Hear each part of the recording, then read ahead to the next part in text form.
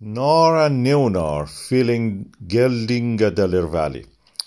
The volcanoes in this area, which the NAR is part of it, are now erupting full power.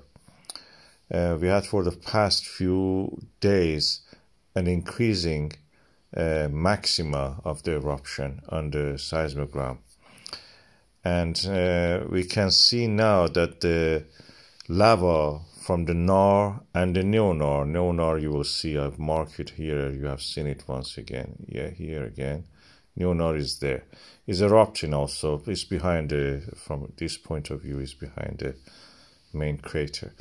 They are filling up all toward the Geldingadalir Valley, which is slightly to the downslope from this from the volcano. Volcano is on a kind of like a raised hill, and the fissure eruption from there also is contributing to this, and they're all added together, flowing downward toward the Natai Valley. We are looking now toward that cascade of the lava falling down, and as you can see here right now, in several streams they're flowing down to the Natai Valley.